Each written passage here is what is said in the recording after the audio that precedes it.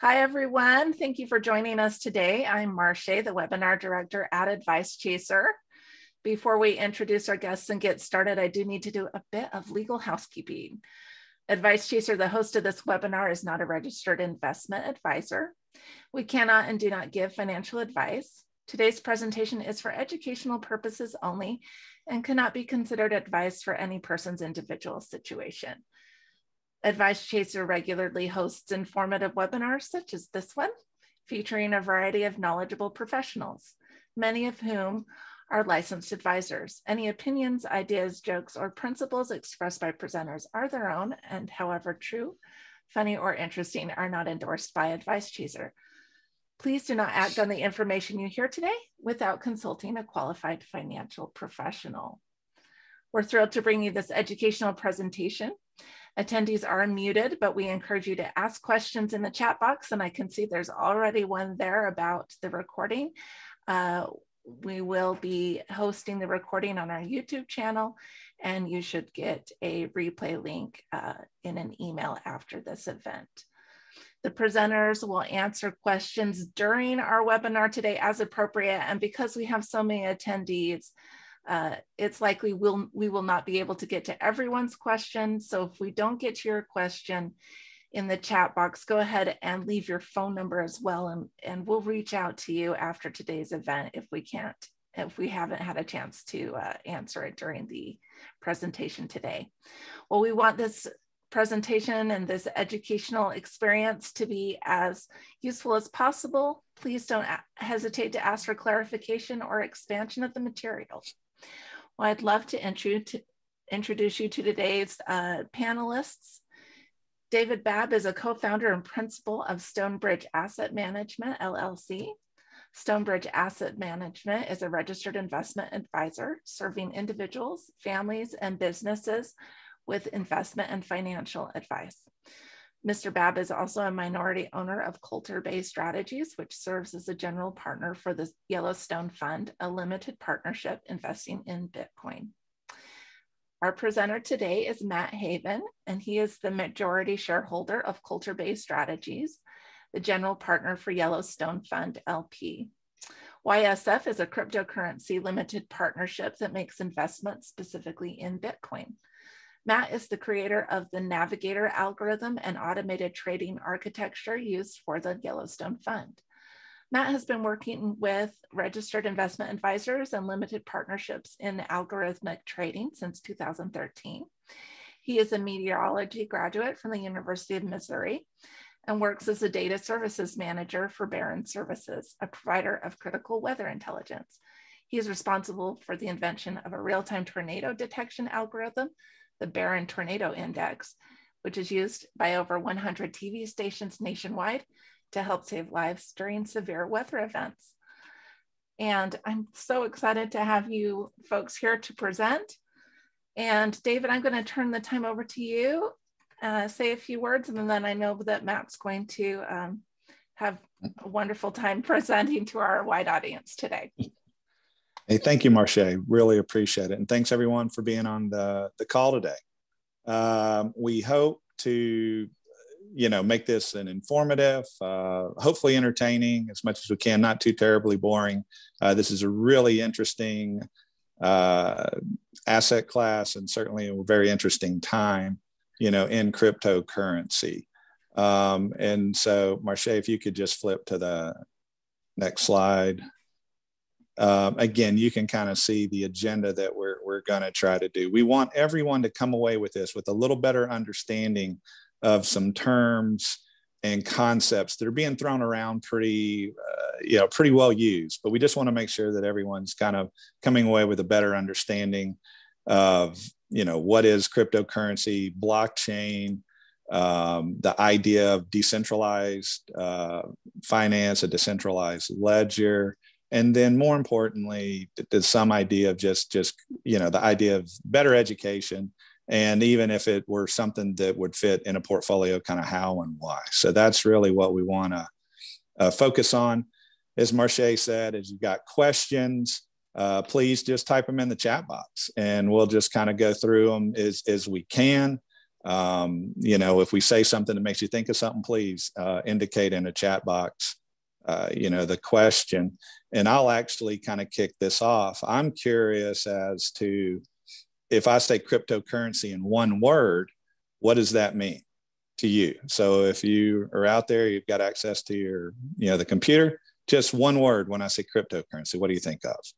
So we'll wait just a second or two.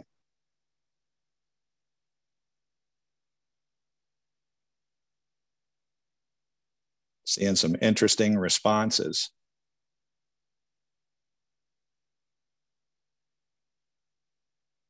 I've seen, and again, this one's come up quite a bit. It's interesting. The word freedom, gambling, risky, token, digital.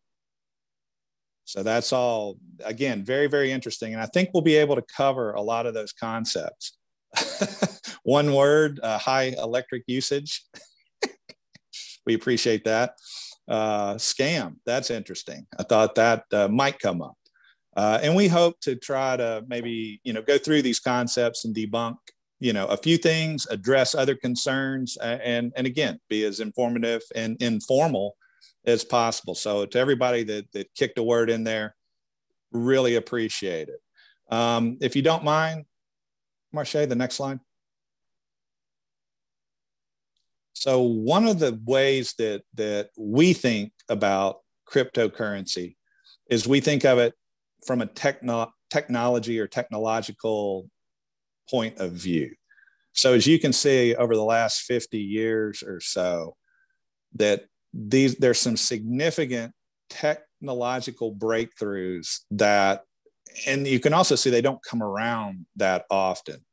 If you start with in the 70s, the internet, to email, to the World Wide Web, just think about that over about a decade, from internet to web. How do we get along without the internet today? We've got all the libraries of the world at our fingertips, basically, with, I don't want to say instantaneous, but pretty quick, resources available to us. From e-commerce and how that transformed in tradition, the concepts of brick and mortar, to text messaging, and again, just collaboration, and to something that's become a lot more, and again, using it today, the video, the live streaming protocol. And you can see where that was in 2009. Again, about a decade later, you see those things come to fruition. And then finally, the blockchain protocol. So the idea or concept of cryptocurrency, and something we'll talk about it in more detail with decentralized finance. If you'll jump to the next slide. Okay, this was something I thought, just to kind of get everybody's head around the idea of digital assets. In some cases, and in most cases, we're already using digital assets. I came up with 3 easy little constructs to just say, or if you've got gas points from your grocery store, if you're using Venmo, or even airline miles by using your credit card. And the reason I say, these are digital assets, you basically are being rewarded for going grocery shopping. You have either your phone number or some type of barcode, some type of identifier that has an account created for you by your grocer. It's kept track of, and then it translates at some point in time. You're able to translate that or convert that into, a commodity, in this case, gas. So you get a discount, you save money. So the idea of digital currency, again, is centralized. And so just the grocer maintains it, they keep the accounts, they keep track of it, and then you're able to use it at your discretion. Venmo, the same thing. Now we're moving money. We're moving money from one bank to another bank, again, centralized through Venmo. But the idea of, dollars rapidly going, basically from one smartphone to the next, and it's available for all the folks that are on the Venmo system. Again, a centralized system. Venmo is responsible. They make sure all the connections, everything are correct. And then the same with, say, your Visa rewards, for your airline miles. You're able to use your card, do your normal things. And at the end of the day, you also have an account, a virtual account that's got airline miles that you can then use for airfare, And again, centralized system. And, and you've even in the past, not that we need to bring this up, but, there's been some consideration like in points in time where government's trying to figure out how to tax airline miles and things like that. So those are just kind of interesting things, but those are things that are in our daily lives. So digital assets have been around for a while. Now, at this point, I wanted to bring Matt Haven in on the conversation because Matt, so there's digital assets. What's the main difference between cryptocurrency and what I just kind of laid out is a digital asset? And the biggest thing is just being decentralized, not having Venmo or Square or Kroger with gas points. That one entity is not the one that's running those transactions. It's decentralized. It's a large pool, both around the country and around the world that can run that transaction network.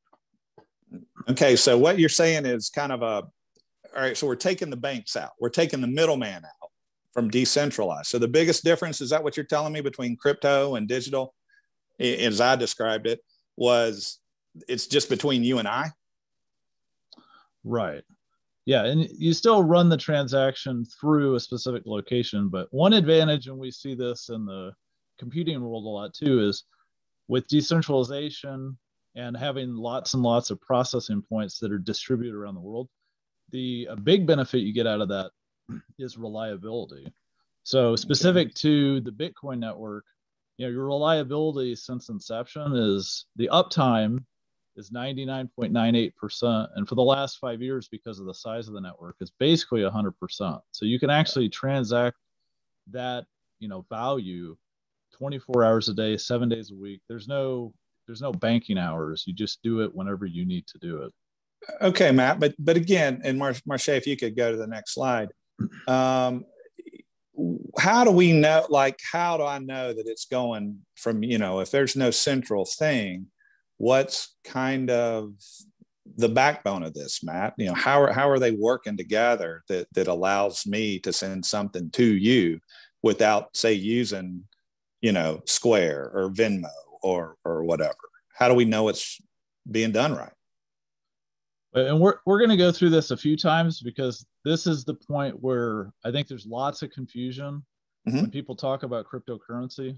So Dave and I are going to go through these ideas a couple times here to really break it down into simple terms, because people use all these complex terms and they don't do a good job explaining it. So the main thing, there's been a desire, for many decades to be able to do something like cryptocurrency, but it wasn't until more recently that we had high-speed internet globally and the security, which we'll talk about a little bit more in a minute, to be able to create a cryptocurrency and run it.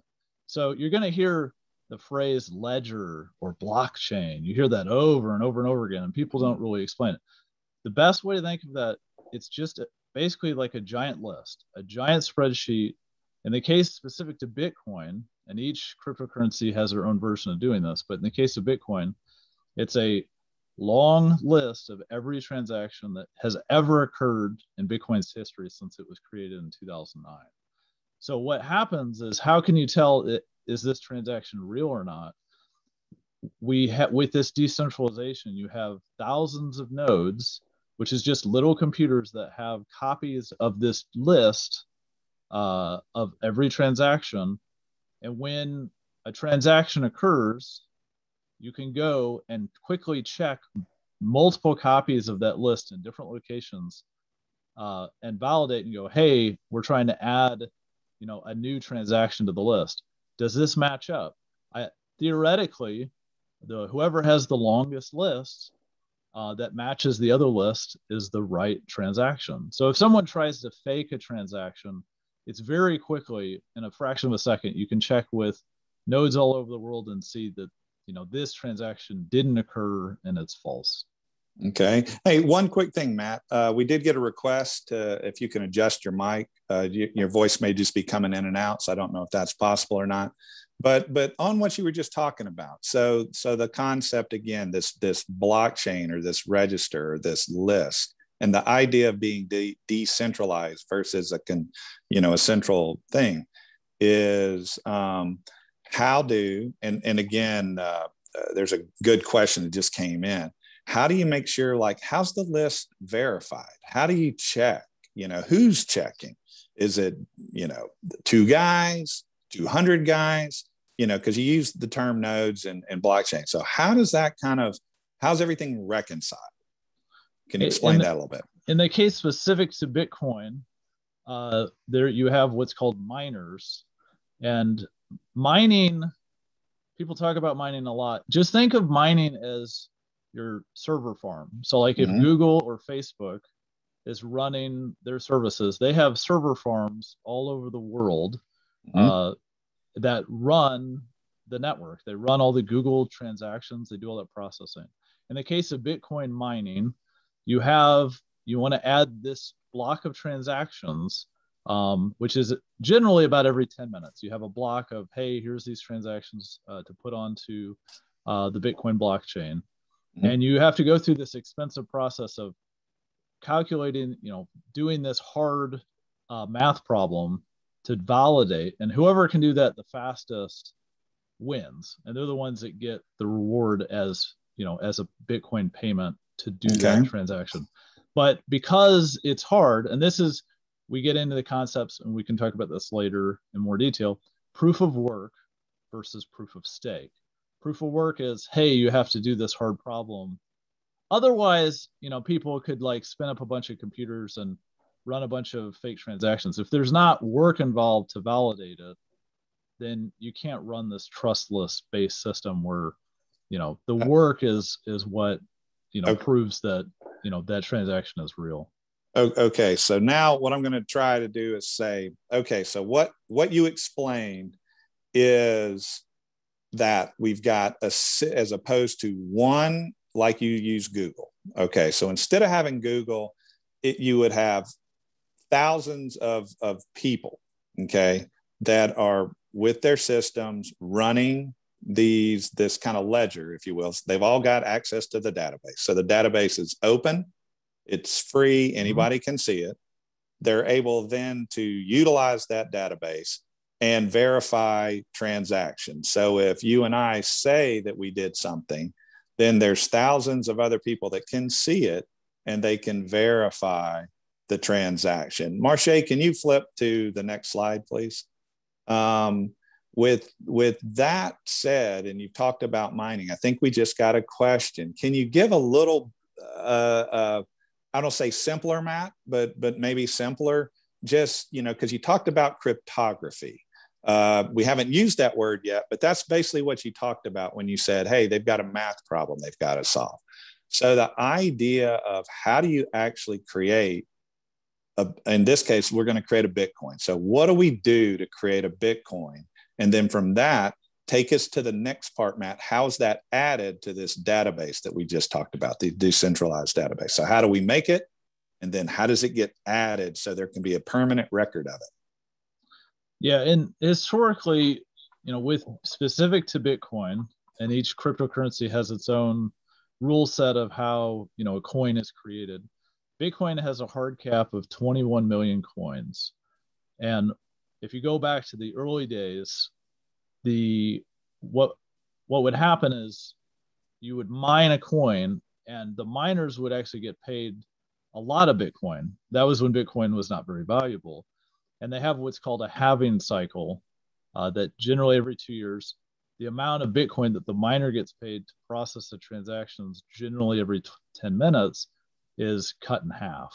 So it used to be, a Bitcoin miner would get, 100 coins or whatever. Okay. And now it's got to the point, the last halving cycle, we went from 12.5 to, 6.25. Yeah. That's how new coins are created. In the case of Bitcoin, we have about over 18 million of the 21 million are already in existence. And so the miner, whenever they do that transaction, those additional coins get added to the blockchain. And the miner then generally they either hold them or they sell them for a local currency. But a lot of the actual transactions are with existing Bitcoin. It's not that we're having to always wait to create new ones, because at this point, most of them that'll ever exist specific to Bitcoin are already in existence. Okay. But again, we'll take it even a deeper dive. And I say deeper, more simpler dive. So the miners, or the guys with these nodes, the network, they're solving cryptography. They're solving a math problem. Okay. That math problem, once solved, represents or basically acknowledges on the network that this is a Bitcoin. So, whatever the answer is, thank you, Marche, that the nodes are in place, that this is accurate. Yes, the math problem, that's the correct answer. So the math problem is difficult to solve, but easy to verify, okay, by your network of guys. They then say, okay, and now we have a new Bitcoin, and that Bitcoin is added to, or in this case, if somebody solved a math question today, there would be 6.25 Bitcoin created to now the permanent ledger. And that ledger then is the history, the track, if you will, Matt, correct? Right. And just a minor clarification, since people are going to hear about nodes and mining, they are two different things. The nodes, anyone can set up a lightweight node. The Bitcoin blockchain history, you can go and download it. Right now it's several hundred gigabytes, so it easily fits on a modern hard drive. And you could set up, it doesn't take a high-speed internet connection. It does take a certain amount of bandwidth per month to run that node. So a lot of people just volunteer to run these nodes just to keep copies of the Bitcoin blockchain as part of the community. Nodes don't get paid. The miners who do take advantage of the nodes and pull information, they have their own copies of the blockchain. The miners are the ones that are actually getting paid to do the work, but the processing the miners have to do is extreme compared to a node is just basically that copy of your ledger. Also, basically a multi-hundred gigabyte spreadsheet with that transaction history. Okay. And again, I just saw fun, and I say made me laugh, but somebody just typed in, that sounds like a Ponzi scheme, which I guess is an interesting representation. A Ponzi scheme is to say that money's coming in and you're using money from somebody else then to pay money, like, hey, your return is X, and I just went out and took some money from Matt to give to, somebody named whoever, Mr. Ponzi, I guess. But again, that's interesting because this is a little bit of a complication here that I think, and it takes some getting used to. It's like right now, we trust a bank. We go to a bank, we make a deposit. The bank is, we don't necessarily say, hey, we want to see the money because we've got, it's probably a check or we're setting up automatic deposit or whatever. But anyway, there's just an accepted construct into our society that we have this. The second part of it is, that bank then says, okay, well, we've got your cash and here's either a check or card. You can even get cash if you want. These are all accepted and you can use them anytime you want. And again, you're looking at the bank, you always have to go through the bank. I think the biggest, and I think what we're trying to get across here, and it is complicated, is that you're kind of taking the middleman out. You're starting to go transaction to transaction or person to person in a trustless environment. The only way that person to person in a trustless environment can work is you've got to have some type of network that can be kind of self-regulated or monitored. And in this case, the people that use the network or the many different, there's roughly, I think today there's like 50,000 computers out there running and globally running, the blockchain for Bitcoin. And that's how they're able to make sure that, as opposed to Bank of America saying, yep, you've got $1 and you can use it to buy, $1's worth of goods and services. You've got this, multiple, nodes that are just, computers that are just talking to each other and no one owns it. So everyone has access to it, but no one actually owns it. So that's the biggest, I guess, for me, that's the hardest thing for me to wrap my mind around is this true idea of decentralization. And David, I would add, with the comment the last poster had about, what is this thing? And I think the main thing is, if you look at it compared to technological innovations of the past, like we had in that slide, think about the internet. the internet's not just, oh, well, the internet's how we get YouTube videos. Well, no, the internet's, at this point, it's millions of different things. So cryptocurrencies can be lots of different things to lots of different people. It's not just an investment to some people. For some people, you know, in the case of El Salvador, which is, you know, the first country to officially adopt Bitcoin in the last few weeks, you know, 20% of, you know, money that's coming into El Salvador is remittance payments, generally from places like the United States. So just being able to transact value from one place to another place with low cost, you know, it's not that, hey, I'm trying to buy Bitcoin to hold it for 5 years. For some people, they're just trying to take value and send it back to loved ones in El Salvador, and they get real value out of that. And it's not, oh, you know, a long-term thing. It's just they transferred over and, you know, they're done the same day. So there's that. You're going to have long-term investors. You're going to have speculators. There's a lot of different people in the space, just like what you see with any other technology. There's just many uses depending on the person and the use case. Okay. And again, I'll try to, so because that you bring up an interesting point there, but basically you're saying, okay, so El Salvador is now, and this is, I guess, pretty recent, that they're saying, well, Bitcoin works for us. It's a legal tender. We'll accept it. And now you're looking at a country that maybe doesn't have everyone, where you have a high amount of people in the United States that all have bank accounts. Maybe in El Salvador, you have a high number of people that don't have bank accounts. About 70%. Okay, so 70% Mm-hmm. don't have bank accounts. So if we don't have bank accounts, how can we move money to and from? This is what you're saying is El Salvador sees this as a possible solution. You know, we have a high use of people with cell phones and internet, but we don't have a high group of people that have bank accounts. And now you have, through cryptocurrency and this decentralized process, if you will, you now have a way to transact currency or dollars or value over the, you know, in a way that actually can reach the people that are trying to, you know, do it and transact the exchange of value, if you will. Is that basically what you're saying? Yeah. Again, that's, for me, that's one of those, I don't want to say mind blown, but that's definitely a harder thing to get at, because you're looking at where the infrastructure doesn't exist physically, but now you're able through the internet to continue to transact and do business. So that seems to be quite a, like you said, a technological advantage.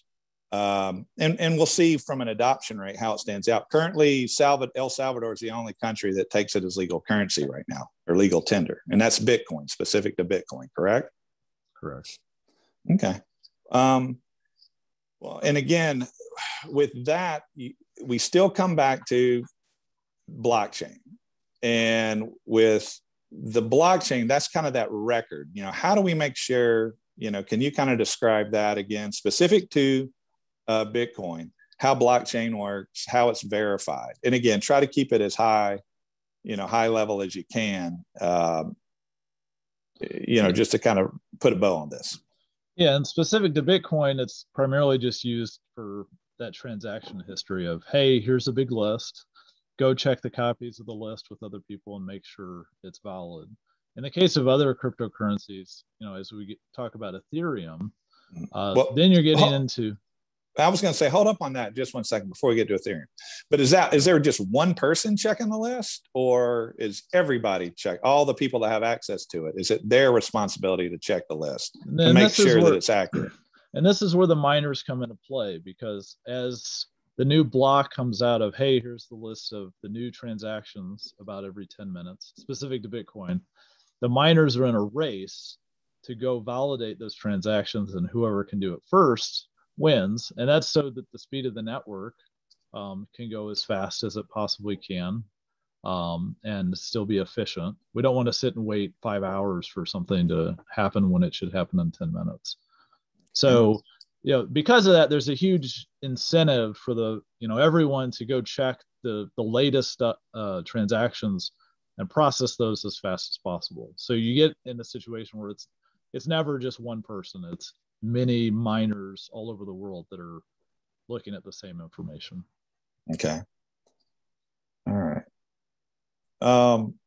Next slide, please.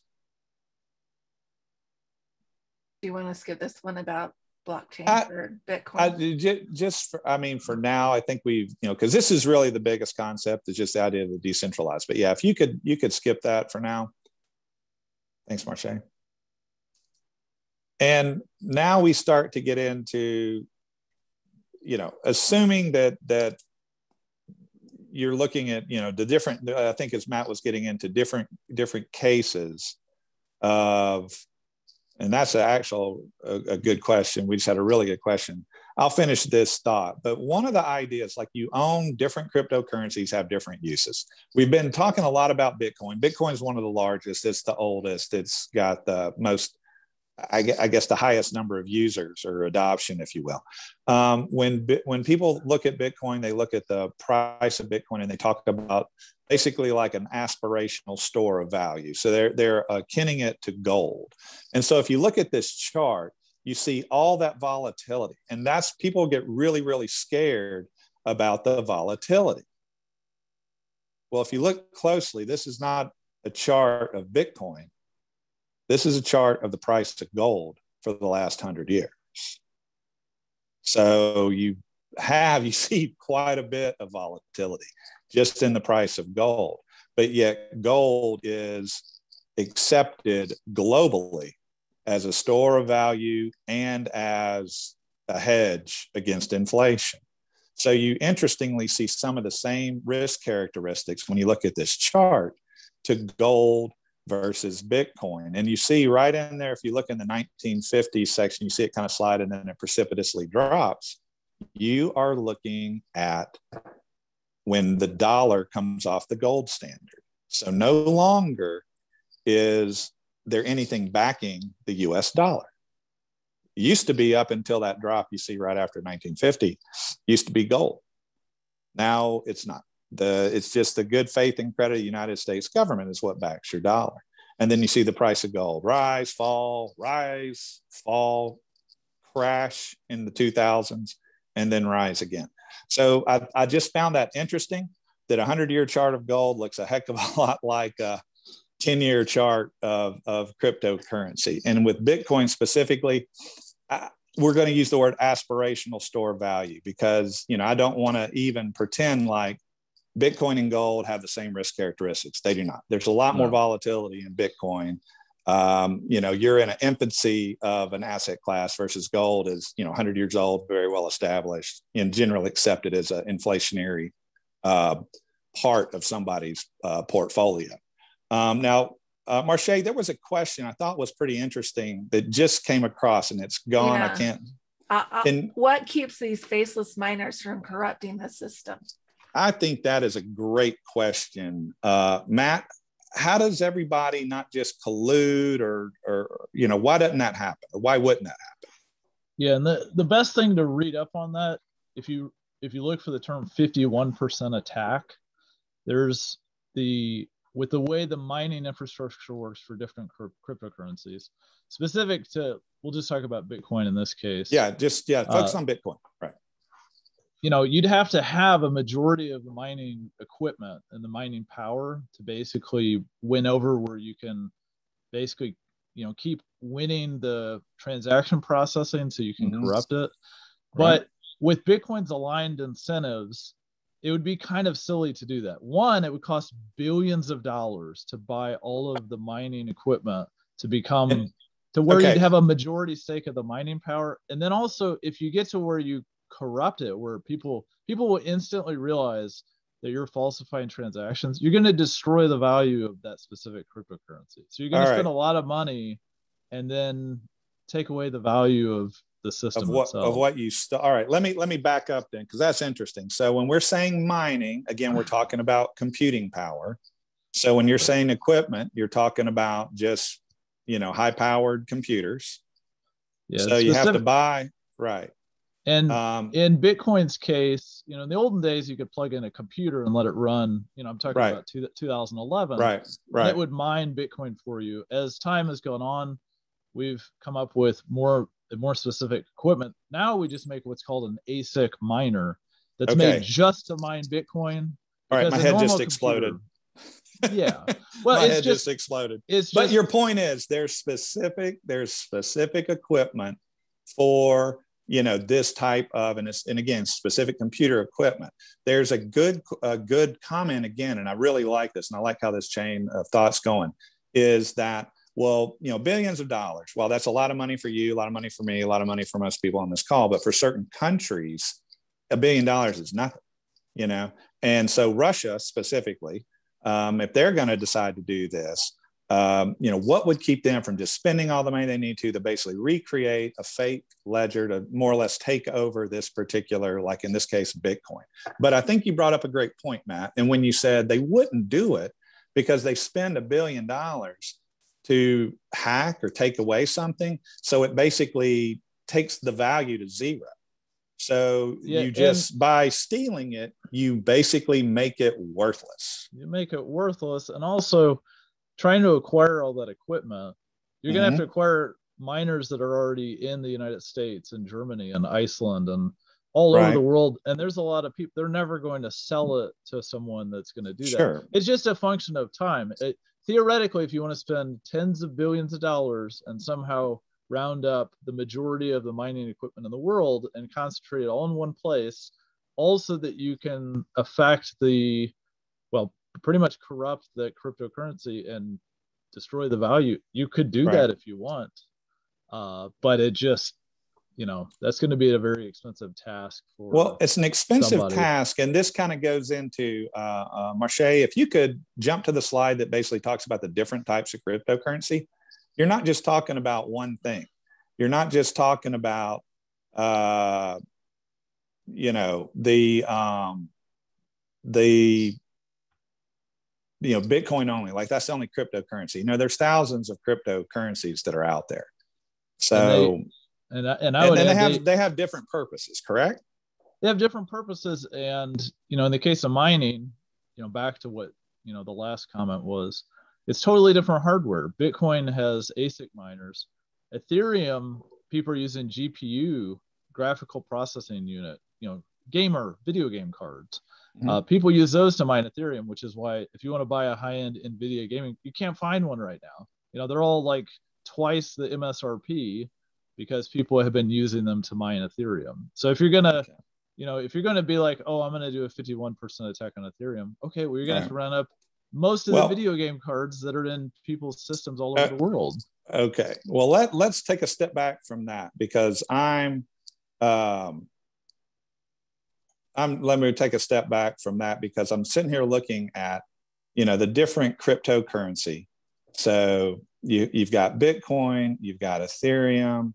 You know, we talked about that, and we're talking about use cases, you know, so there's just different things. Where Ethereum, and you see out there on the chart, a smart contract. So you're looking at something constituting like, you know, programmable money, which is a concept we're just kind of bringing out here. Bitcoin, an aspirational store of value. There's other cryptocurrencies that are trying to, basically, they focus on speed or trying to be payment systems, if you will, you know, actually want people to use them and use them to buy and sell things, you know, amongst each other.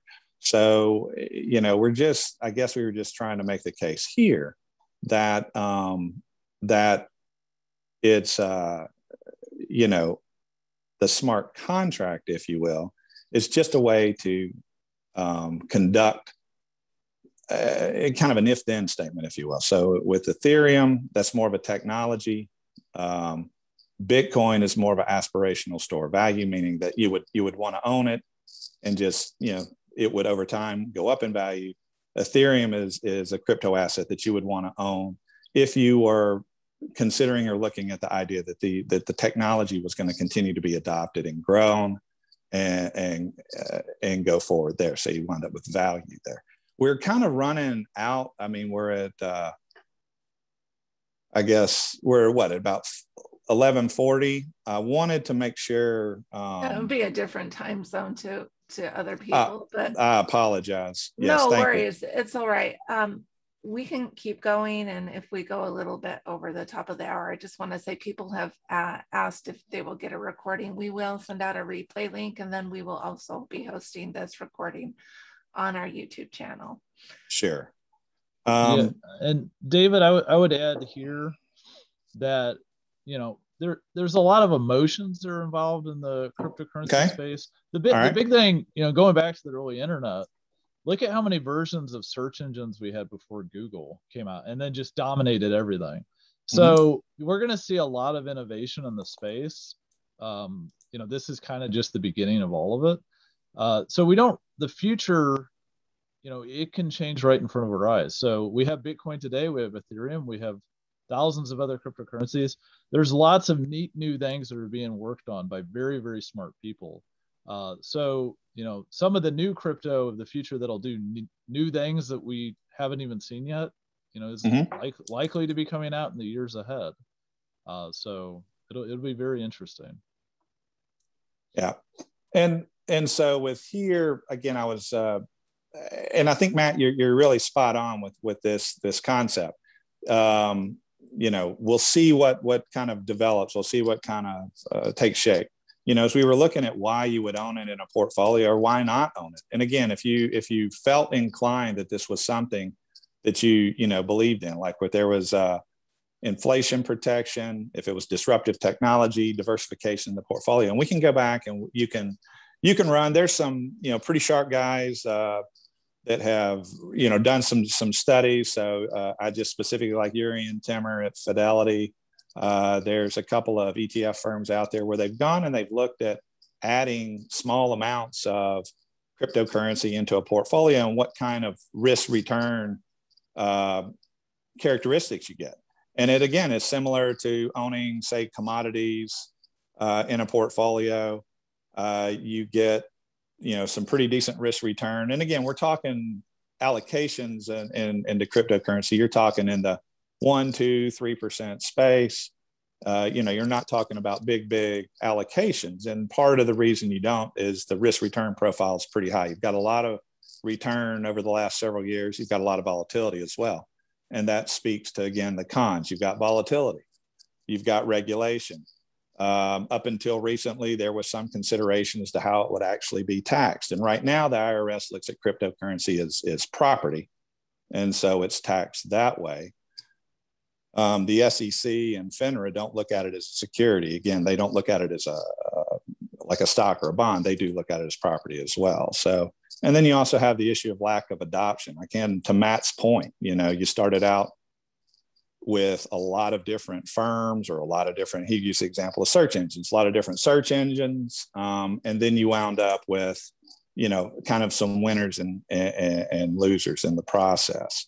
But those are just on the surface, not to get into. And again, obviously, always consult with your own financial professional before you think about doing this or making any investment into this. You know, it's extremely volatile. And we've seen the price, you know, fluctuate just in the last year, you know, very, very broadly.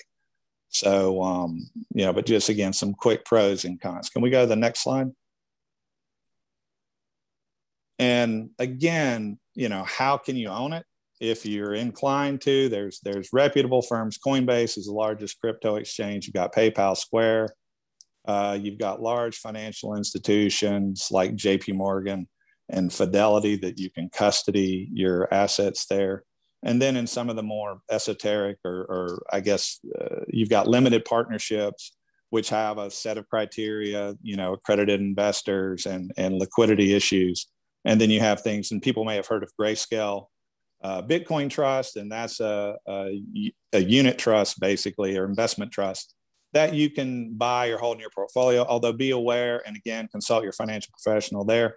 The Grayscale can trade at significant premiums or discounts, and again, that's probably for a topic on another day. Matt, would you add anything in terms of, you know, how would an individual own cryptocurrency? The options we have listed are, you know, a little easier and more straightforward. If you're willing to do the work and do the research and understand what you're doing, you can personally possess cryptocurrency. You know, in the case of Bitcoin, you can get what's called a hardware wallet, where, you know, you'll have a copy, you have, you know, your specific Bitcoin onto, you know, that hardware device. But there's, you know, everything has risks. You have to know what you're doing. You have to know how it's backed up. Your loved ones have to know that you own this on this device. Otherwise, when you go, then that's lost. So you definitely need to do, thorough research with any of the options that you're looking at. Yeah, I think that's well said. Good research, look at the reputation. If you're interested and want to do a deeper dive, into this, which we 100% suggest you do, there's a CFA Institute. If you go to their website, there's a really good white paper that really breaks it down, does a good job of kind of explaining a lot of the topics that we talked about. And because they have even though it's for investment professionals, it says it in the title, it's a really good resource, I think, for just anybody that's interested. And excuse me. And then the Bitcoin Standard, Matt, this is, I guess, one of your more favorite books that you have. Yep. So if you excellent summary of Bitcoin's history and the incentives in the Bitcoin ecosystem, and why it's grown to what it is today. Yeah. And that's, again, really it. Again, not advice or anything. We were hoping this could just be educational today, trying to, and please, if you've got additional questions, make sure that you submit them to either the chat or directly to Advice Chasers, so we can do our best to, get those questions answered, additional detail or whatever we can do for you to kind of help you. We think it's an interesting time. It's certainly not something we're suggesting everybody invest in. We just think that there's enough news and noise and real and not real that go into this that that it's worth having discussions about. And is it an opportunity? Is it something that makes sense in portfolios?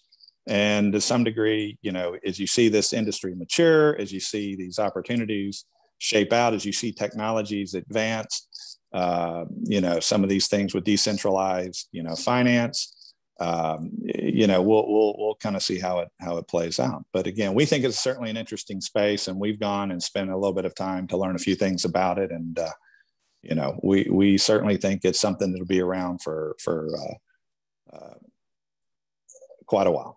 So with that, so we have some time to answer some questions. Okay. I know that you have some common questions, David, that people generally reach out. I do have a question here. What about illegal activities? How does cryptocurrency work with that? Okay.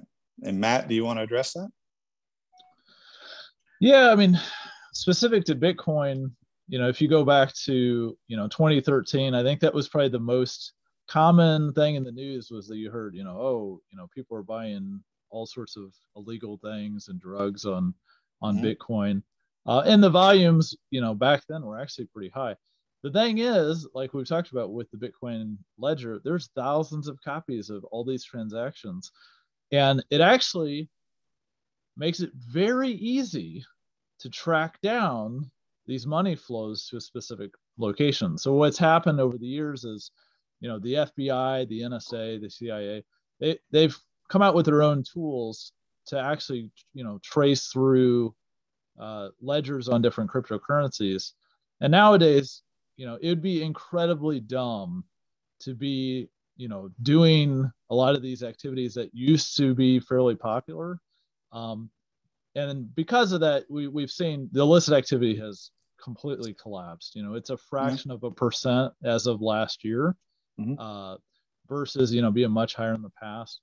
Most of your illicit activity is still done with the same thing it's always been done, which has been physical cash. So, it's from a technology standpoint, the technology has enabled this, but also because of the open nature, law enforcement agencies can use the data to quickly, crack down on whoever. It's just, and Matt, we saw that nowadays. Right. And we saw that with the Colonial, with the pipeline most recently. There was a ransomware. They wanted payment in Bitcoin. Law enforcement was able to actually trace the trail, and they were actually to find the guys and then recover the assets. Right. And that was finding their server, most likely. Not that they, were able to pull the Bitcoin, off the Bitcoin network and pull it over to their end. But again, the idea that it's illegal, it's faceless. Well, there's really, where the, your actual name might not be there, but the transaction history is there, and you're able to follow. Effectively, you can follow the money, so to speak. Yeah, and a lot of the, in the regulatory environment, there's more and more in the space to make it, there's know your customer. There's more and more stuff to make it harder and harder. We're going to see, even though it's very, very low today, you're going to continue to see those numbers drop. Right. Well, that, again, very, very interesting. Marche, is there another question? There's another question. I've heard that cryptocurrency is hard on the environment. Can you speak to that? Yeah, the main thing is, the two biggest players today are Bitcoin and Ethereum. Bitcoin, and they both do the same thing. They both have a proof of work mining methodology instead of proof of stake. Ethereum's looking at going to proof of stake, which is they're not doing, which actually affects the whole decentralization. It makes Ethereum less decentralized because then you've got certain basically leaders that determine the validity of is this transaction real or not? But right now, you have to go do that processing, which is the value of Bitcoin and Ethereum have gone up, the complexity of the algorithms have gone up, and you have to spend more electricity with the mining equipment to actually do the transaction. So what's happened is, if you're in a place like Iceland that's using hydropower and geothermal energy, it's clean energy. But in places like China, where some parts of China, depending on the time of year, maybe it's heavily coal power, and that's not clean. One of the things we are seeing, especially in the last couple months is, and this goes back to 2017, China is cracking down on trying to get crypto miners out of the country, and they're in the process of moving out. What we're going to see is a lot of that equipment. Right now, it's estimated, depending on how you measure it, 40 to 70% of Bitcoin mining is using renewable energy, which is a lot higher than, normal use for other applications. But what we're seeing is for any new mining, it's increasingly cleaner. And also there's a big understanding in the industry to try to go to the cleanest, cheapest energy. So I think it's going to be exciting actually in the next year, maybe in the next few months, with watching mining equipment moving out of dirty places to places that have cheap renewable energy. I mean, we have an insane amount of surplus energy just in Canada. If you look at Hydro-Quebec, which is one of the biggest hydropower power electricity generators in the world, it's been estimated you could pretty much run the entire Bitcoin mining network off of Hydro-Quebec. And most of that's just off of surplus waste energy they're not even using today. Well, and I think that's more of to sum it up, that's, you have the availability. It's not just all coal fired and not clean energy. You're not using it at peak hours. It's a global system that's running energy that you're able to use off-peak production. You're able to use, cheaper, clean power. So a little bit of a misnomer in that it requires energy to use, but the fact that, you have the entire global power grid to utilize, and with some thought, you can even maybe do it more efficiently and even more environmentally friendly. Yeah, if Ethereum goes to proof of stake and they find a good way to make that work, then you'll have a huge amount of energy drop off, probably 99+%. Okay. Drop off in that situation. So, just because something has been a certain way, don't assume it's always going to stay that way. The technological innovation in the space is huge. So as problems arise, there's a lot of people that are trying to figure out how to do it better. There is, a deep interest in making this better and better as time goes on. Yeah. Okay. What other questions do we have? I know we're maybe getting close to the end of time.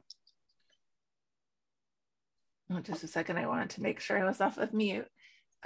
You talked a little bit about regulation and about how the government taxes things. Can you speak a little bit more about how that might evolve? And I don't again, we don't give tax advice, I'll say that. But currently, the only thing that I can speak to on it is what the IRS is, how they tax it right now. And they tax it right now as property. So you basically, if you hold it for more than 12 months, it's long-term capital gain. Less than 12 months is short-term capital gain, which is taxed as ordinary income. That's how they're doing it now. But there's plenty of consideration and discussion about, well, should it be taxed? Should it even, and this is, with the SEC and FINRA, should it be a security? Is it not, is it a security? And if so, then that brings in a whole new set of regulations and would bring in tax implications. So there's been quite a bit of discussion. And again, that CFA paper that I talked to you about, it actually does a really good job. You can flip near the back, and that will break down kind of the current tax situation for you, and kind of show you where it was and where it is, and then maybe even potentially where it could wind up. So I think we have time for one more question. Someone wrote in confidence in altcoins being used as legitimate currency, or are these mostly a cash grab for the creator? Do you know anything about that topic? Well, again, and when you're talking altcoins, you're talking about you've got, say, the two main ones that we talked about, Bitcoin and Ethereum, and then you have altcoins. I want to say, and Matt, I may have this wrong, I think there's somewhere between 8,000 and 10,000 crypto coins that are out there right now. Yeah, I mean, I could go create a new one this afternoon if I wanted to. It's not hard. So I'll say this, Matt. Let me jump in here. It's going to be about adoption. It's going to be about the use case. Like, what if you're looking or evaluating alternative coins? Look at what are they trying to accomplish with the alternative coin, or is it just like you say, a cash grab? Is it just, well, I just made it? What does it do? Well, I don't know. Doesn't do anything. It's just there. Or like specific to Bitcoin, does it have a store value? Or specific to Ethereum, are we trying to utilize the technology, the smart contracts, the programmable money? Are we trying to solve for some societal or some type of use case, from a finance point of view, from decentralized, finance point of view? So you have to do a little bit of homework to try to determine it.